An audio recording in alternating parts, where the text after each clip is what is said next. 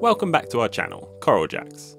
In this video, we'll be exploring the pair of dolmens in Dyffryn Ardudwy, a small village in Gwynedd nestled on the west-facing slopes of Monmouthshire in south-western Snowdonia. Easily found and accessed, being located just off the main coastal road from Harlech to Barmouth. There's a free car park nearby and small brown sign directs you up the correct lane. In our previous couple of videos, we explored two other sites within 5 miles of here, Gwern and Corsigedol. We visit a lot of Neolithic sites on our channel, but this is the first to feature a pair, two cromlechs standing together. Although there are plenty of examples from across the globe, it's an uncommon occurrence in Wales. But why is that?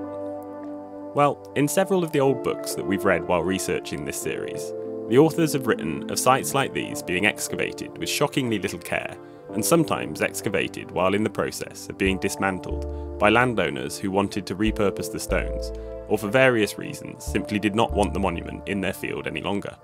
One such author is Richard Fenton, an antiquarian who lived between 1747 and 1821. He is often criticised for leaving dolmen sites poorly reassembled, or not reassembled at all. In his post-excavation notes, he mentions several cromlech, built close together that are no longer visible today. As is evident at this site, and others I'll show on screen, even comparatively well-organised excavations often resulted in the stability of uprights and capstones being compromised, some requiring temporary structures, while others received permanent support.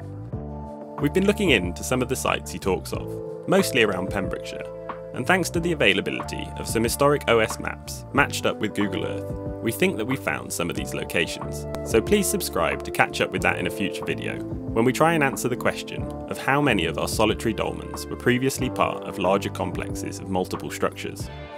Like Gwern and Corsigedol, this site would have also offered commanding views of the sea and coast. Archaeologists believe that they were erected between 3000 and 1900 BC, and that the smaller chamber to the west was built first. This small cromlech features two portal stones, one of which has markings thought to be prehistoric rock art. The first mention of this rock art is from 1921 in a book titled The Ancient Monuments of Wales and Monmouthshire. The first entry simply describes the site, provides some pictures, and comments on their traditional connection to Arthur. The second entry, although short, is an interesting one as it demonstrates two major problems faced by antiquarians of the time. Firstly, the phenomenon of cromlech disappearing from the landscape in between reports, and secondly, the challenges they faced in simply identifying the correct monument and location using the inexact techniques of the time. This second entry is as follows.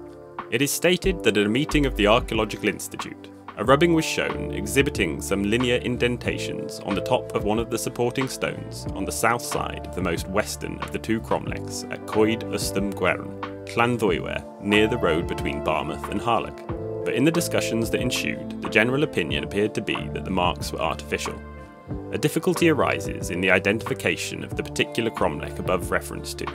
If stress is laid upon the proximity to Coed Ystym Gwern, then the above site is the probable place intended. If nearness to Llanddwywer is the chief factor, then one of the cromlechs at Dyffryn must be intended. We are inclined to believe that they are referring to the Dyffryn site in this entry, due to the location of the rock art in the description being consistent with later findings. But it took nearly 90 years to be rediscovered, so it is possible that there was once another site nearby with similarly placed rock art. In a study conducted in 2008, the authors George Nash and Adam Stanford recorded a series of faint grooved pecked lines and a number of small, regularly spaced notches on the northern face of the southern upright of the western chamber at Dyffryn Ardudwy. The rediscovery is one of a number of finds made by the authors in recent years in and around prominent Neolithic burial chambers in North Wales and Anglesey.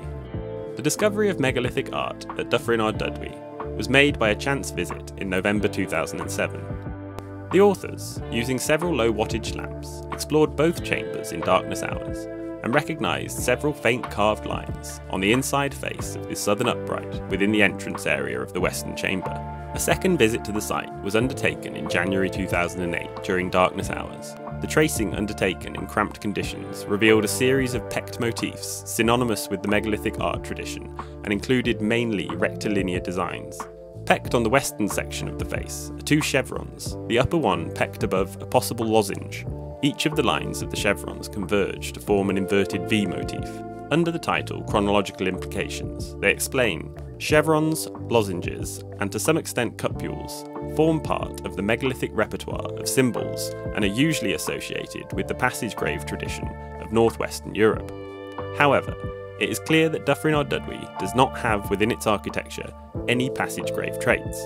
Indeed, the morphology of the monument is clearly multi-phased, with its origins firmly embedded in the portal dolmen tradition of the early Neolithic.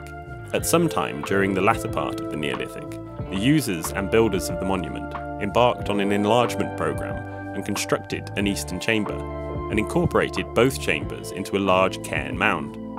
The rock art on the two uprights within the entrance area of the western chamber possibly indicates that at least the western chamber was in use during the latter part of the Neolithic.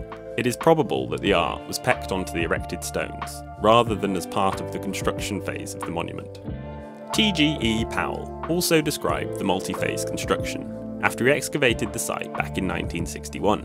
In his brief report, published shortly after, he stated that the blockwork supports were added to the larger capstone, but stopped short of giving any explanation as to why. He writes, "The construction of the western chamber shows it to be of a type often called for convenience a portal dolmen.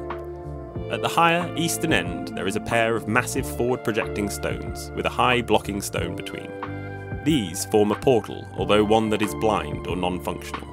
The eastern chamber was much more ambitious in construction, especially in the width to be spanned and in the weight of the capstone that was raised into position.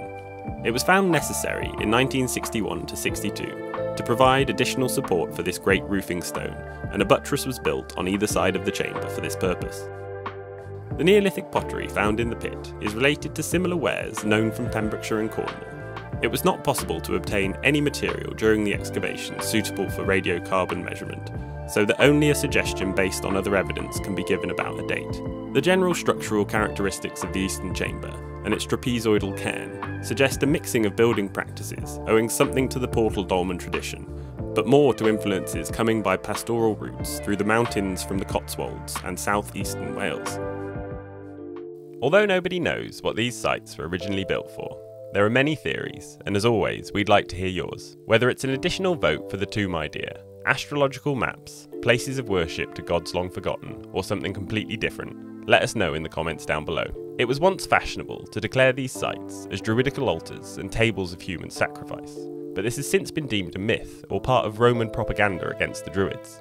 A few of you have commented that they were used in part of excarnation, a ritual still practiced in some cultures to this day, where the dead are left out rather than buried, so that the bones can be picked clean before being collected and either placed in a tomb or used in further rituals. There is some evidence of this at the Giant's Grave in Parc Le Brios in Swansea, a site we covered in a previous video, where bones from tens of thousands of years apart were found in the same Neolithic structure.